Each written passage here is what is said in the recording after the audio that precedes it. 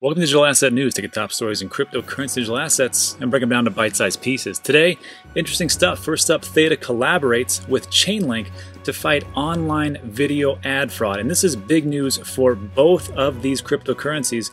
And the question really is asked, can Google and YouTube even keep up? Continuing on with that same thing, Chainlink emerges as top performer in Q3 2020. What does Q4 hold? We're going to take a look at price analysis and the different partnerships that are happening, as well as some poor reporting. Before we break in the market, I have to tell you that my man Freddie over at Shield Folio or STONEBOOK came through big time. He's given everybody a 15% off coupon if they want to purchase the STONEBOOK. Now this thing's great. I've got it. It lasts forever. It's tear resistant, it's water resistant, chemical resistant, all that stuff. And it's where I keep all my private keys, my mnemonic phrases, my seed phrases, and everything else. And I just know that I'm not going to actually lose it. And it's just fantastic. So also, it's got this cool like James Bond thing where you can write an invisible ink and then save all your different passphrases. So I like that. So in the description of every one of my videos from now on, there's going to be a link. And it's going to look just like this. If you click on that, it's going to shoot you over to Shield Folio. We're going to take 15% off of the already low price. And Freddie, I want to say thanks so much because I've got this thing. It's fantastic. People ask me about it. I'm like, just go to Shield Folio. And I've been bugging him for a while for this discount. He finally gives it to us. So great. We'll take that and off we go. So on top of that, good news. Let's take a look at the market. September 25th, it is about 3 p.m. Texas time. And as usual, falling behind because I can't seem to catch up. But Bitcoin is catching up a little bit, almost hitting that 11K barrier, roughly around 10.7. So I will take that. Market cap almost hitting that 200 billion mark. Fantastic. Ethereum finally up above 350. I'll take it. Tether and XRP up a whopping 4.5%, 24 cents. Chainlink's up massively, 8.6%, and we're going to take a look at Alex Mascioli had a couple of pretty smart guys as far as TA analysis, and they were the ones that actually said that Chainlink would go down to 1050 when it was like 18. I was like, no, that's not going to happen. And here we are. So what can I say? Wrong again. And then we've got Polkadot, 1.1% up. I mean, everything's up across the board. I like it. And Cardano, wow, almost hitting that 10 cents marks. I like that, 17%. Let's see what else is big time. Stellar 5.6, nothing too bad. 5% for VeChain, 10% for Aave. Very nice. 11 for Synthetic. So finally, DeFi bounce. Finally, DeFi gets a little bit of a pump. Just kidding. They always get pumps. So good for them. 10%. Whoa. Hey, Celsius Network is at number 50, or Celsius token, 87 cents. This is going on a massive run. And if you know anything or have been on this channel, I believe in Celsius. I really like what they're doing over there. And I've got 30% of my portfolio in Celsius. So if you're looking for information on them, look in the description of my videos. There's going to be a link that looks just like this. And it's going to send you to the spreadsheet. And it's going to go over everything. But yeah, Celsius, wow, up big time. 45% for the week.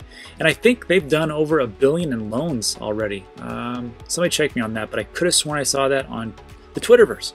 What else we have? 10%, nothing really too much. So, all right, so good for the market. We're not in a sea of red, but overall we're still down. But we'll see how it all works out. Let's jump into today's top story. So first up, this is actually sent to me by Ivan McKeever. So thanks, Ivan. Really appreciate it.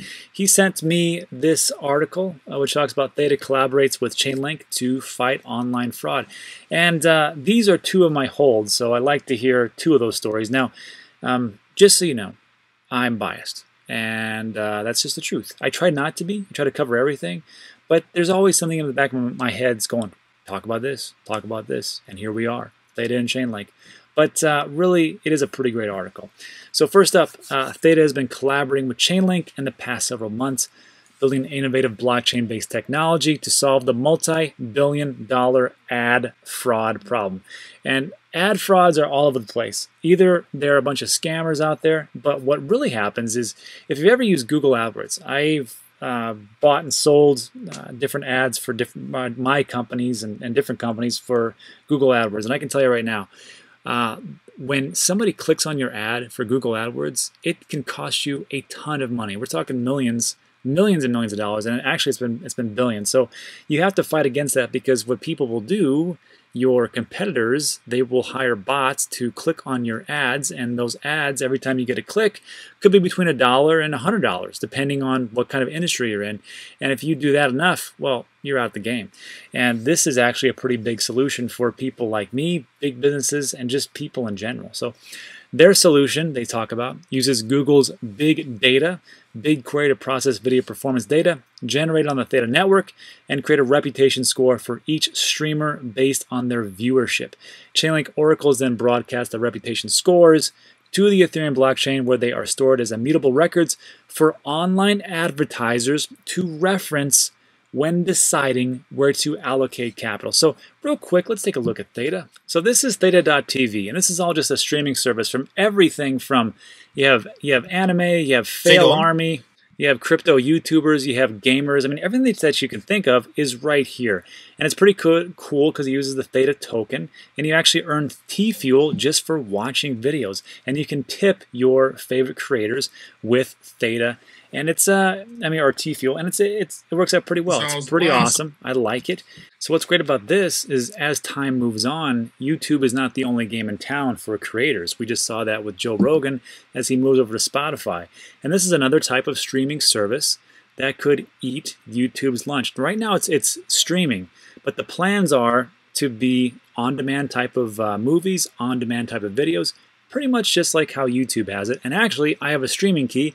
I need to set this up and start streaming on Theta because it is actually one of my holds and I believe in what the project is doing. Anyhow, let's jump back. So for me, I think this is pretty cool as like an online advertiser. Like I could go into all the data and just take a look at it and go, oh, I like this person, this person, this person specifically, and then go from there. Now you can kind of do that on YouTube. You can kind of do a lot of those things. You can actually advertise on specific videos, but it's a little cumbersome, and I like this whole process where they're talking about a reputation score for each streamer. So that is why I really need to get on this. Anyhow, moving on.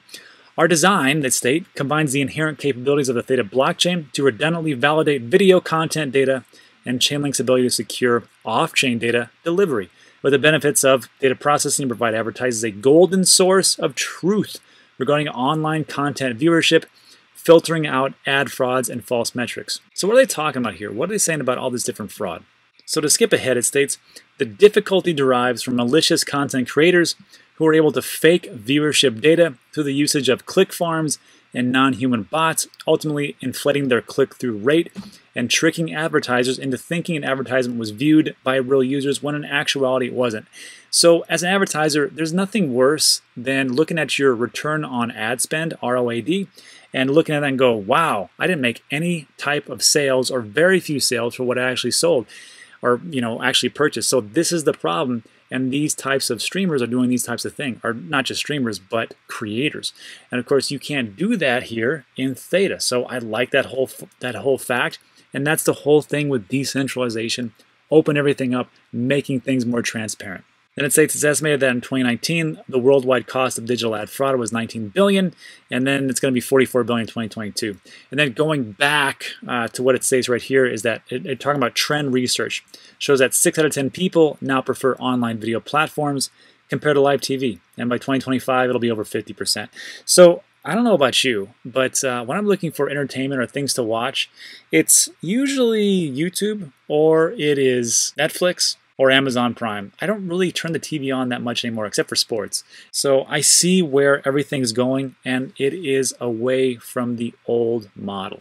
Moving down, the solution we have engineered with Chainlink will be the first blockchain-based approach to reduce digital ad fraud and increase the effectiveness of each dollar spent. So it's a funny thing, because if you really think about it, how can YouTube kind of compete with that when you have all the different things that are going on in the background that will help for advertisers to actually get an increased return on ad spend, or ROAD, or return on investment, however whatever you want to call it. So that's a pretty good thing. But if you really look down at it, you have to understand that who owns YouTube? It's Google. And who is partnered up with Theta? Google. So Google is not going to go away. Unfortunately, that's just how it is.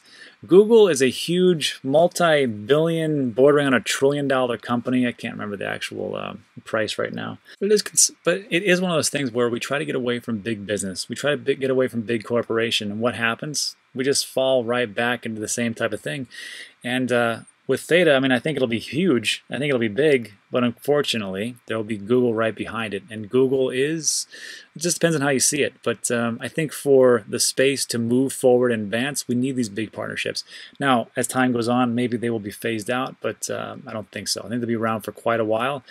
But we will see. Let me know what your thoughts are in the comments section. And this actually leads us into the next part, which when we talk about scammers, because there's scammers everywhere, there's scammers all over YouTube. Now we've even got scammers on CoinGecko, which is kind of odd. So let's jump into the office for Q of the day. Hello everybody and welcome back to the office for Q and C of the day. There's going to be some corrections from yesterday's video. So the first one here, the question of the day, comes from Thomas. And Thomas says, hey Rob, I think you'll love this one for your video. Here's the question, this exact moment on CoinGecko. There is one and exclusively one ad on top of the website that redirects to this page claiming China has officially backed a cryptocurrency. So a couple things to unpack here. First of all, CoinGecko is my go-to place. And I never see any ads on there because I use the Brave browser. If you don't have the Brave browser, check in the description, download it. It works fantastic. You can get all the way through the internet and not have to look at ads, which I love. So when I saw this, I'm like, they even have ads there? And of course, that's because I use Brave. So on there, you can clearly see there's an ad right there, smack dab in the middle. And it talks about how China has accepted a cryptocurrency. And when you click on that, there is a little article and it talks about how China officially backs crypto and establishes it as their official coin. And it looks like it's from Forbes, but in the actual address bar, it says super duper duper bit. So whatever. So right there, that's a strike against it. And then Thomas, that's definitely a scam. And of course, he knows this. He was just kind of sent this to me as a tongue in cheek. And he just said that he went there, he asked the people, you know, if that was really the deal. And of course, they swore up and down that China has their own cryptocurrency. So if you're not initiated and don't know, I mean, China does a lot of crazy things, right? So if you're not in this space, you're probably like, oh, sure, they did that. But of course, we know. And the big thing I just want to get across is that if you ever think that is a scam or too good to be true, probably is. Always go to the official website if you can, or do your own research. Or if you just can't figure it out, just send me a message, and I will 10 times out of 10 tell you it's a scam. Well, 9 times out of 10. I mean, there actually is some good things out there. People actually asked me about the Uniswap airdrop, and they thought it was a scam. I'm like, no, you're actually going to get you know, tokens if you've ever used Uniswap. So it's one of those rare occurrences. So that is that part for a Q of the day. And then the next part I want to get into is correction of the day. And yesterday we did a video on Coinbase integrating with USAA, which is my favorite bank. I've had that bank since I was an 18-year-old kid in the Army, and it's just a fantastic, it's my personal bank account. I have business bank accounts, and they all suck, but it is what it is. But USAA is fantastic. And when I did that video, it was pretty exciting to me. It was actually pointed out. I had never seen an integration before. However, on the Twitterverse, I had a nice response from JS. JS, thank you for correcting me. He says, hey, and it's, well, he didn't really say anything. He goes, hey, here's the Coinbase blog from 2016. They had integrated this in 2016 with USAA. So, and I looked at it, and sure enough, there it is. So I don't know if Coinbase had, or USA had integrated this in 2016 and then done away with it and then brought it back, or if it's been there the whole time, because I've never seen it. But just to state the obvious, that was my fault. I didn't see it, so it's a correction on me, and I made a mistake on that one. However, it's still, to me, bullish news, and it kind of opens up to different questions. First of all, has this always been there, or do they take it away and then bring it back? And even if it's been there the whole time, another question is well, two more things, is why do they make it so hidden? Because, I mean, I look at my account once a week for different things. I've never seen that link or anything there. Now there it is. And the second thing is when I actually contacted customer service, they had no idea what I was talking about. And I was transferred a couple of times and took over 20 minutes. So it's just a weird type of thing. And, you know, why is this all coming about now? Maybe they're going to make this more prominent and actually talk about it and actually put it out to the members. I get emails from them all the time, so maybe this will be a bullish thing. But again, this is not a new thing. That's an error on my part, so a little mess up. And the other error, I did a twofer yesterday, and that was that I had said that for USAA, for members, I said it seems like anybody can be a member now. And just to clarify, to be a member at USAA, you either have to be active, retired, or honorably separated from the military, an officer, or you can be an adult children or adult child. That sounds so weird. Just a children of a member, 18 plus years old, who have or had a USAA auto or property insurance, and the same thing with widows and widowers, same type of thing. So these days, I mean, a lot of people have a military member in their family, so it works out like that. But no, not every single person can be a USAA member. And that's it. So those are the two corrections, and that's the Q of the day. So that's all for that. All right, so last up, Chainlink emerges as top performer in Q3. What does it mean for moving on to Q4? And this was, I thought, going to be a great article because it started off pretty good. It says, CryptoRank has taken a look at the performances of top cryptos for the quarter. Chainlink has emerged as the best performing asset. So we take a look at Q3. Chainlink is up plus 84%, or was up plus 84% in Q3. Polkadot, 58%. Binance Coin, Ethereum, Ripple, I don't know what Ripple is, maybe XRP, 33%. Crypto.com, Bitcoin, Litecoin. Bitcoin Cash down negative 2.5%. Oh no. So I'd like to see these little, performances. Looks like Bitcoin is still doing pretty good. Hopefully, it'll be the breakout star of next year, but we'll have to wait and see. So I was into this article, and then I'm like, oh, great. And then I get down here and it says, Bitcoin can stay in the positive zone by Q3, and it just kind of does a little windbag type of segment. And then it says, will Q4 be better? So listen to this. Q3 has recorded significant progress for these assets. Some of them went up by almost a zero. From Q2. The question is whether Q4 will do better. That is the question, so answer that. Just like September has had a bad reputation with Bitcoin, Q4 has been a generally good quarter for Bitcoin.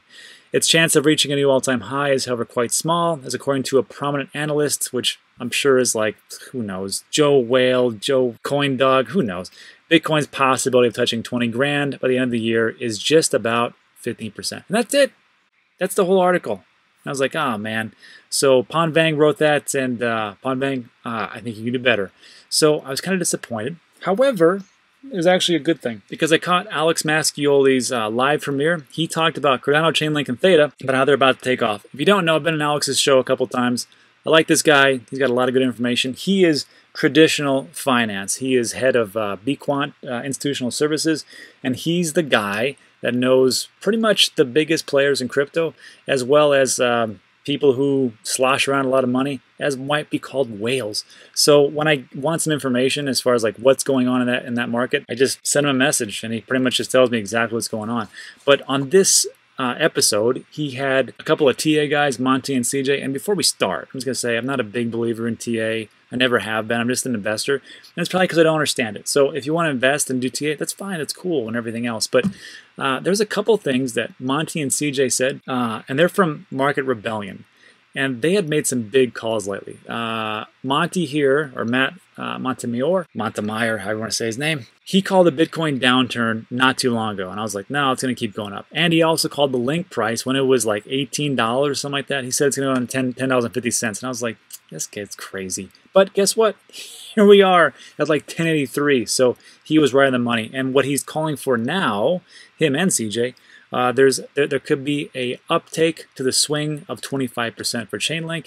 And he's also talking about, they're going to talk about Theta in the next segment, where they say that, hey, there's massive bullishness for Theta, and they lay it all out about why it could be. However, there's a catch, but it's pretty interesting. So I'm not going to go over it here. I'm just going to link at the very end. You can check it out. But I will just tell you this. Watch 12-minute 46 and the 15-12 mark. Those are the two big ones that these guys talk about. And it's just interesting stuff. So again, I'm not going to talk about TA. I'm not a TA person, but these guys were pretty solid about what they talked about. All right, so that is it. So I just want to give some random shout outs to people who have joined up for Digital Asset News. Really appreciate it. So I got Denise Chet, Mark Garrity, John Carter, Tom Cochran, Mark, Melissa Davis, DeWitt Brzezinski, Sam Vasquez, Jess Zadra, Bill Ennis, and Bob. All right, so that's it. So thanks so much for joining up. Really appreciate it. If you like these types of videos, two more is going to pop up on your left and right. I'm going to try to put in Alex's video on one of them at least, and then of course YouTube will control the other part. And that's it. So thanks again for watching. Really appreciate it, and I will see you on the next one.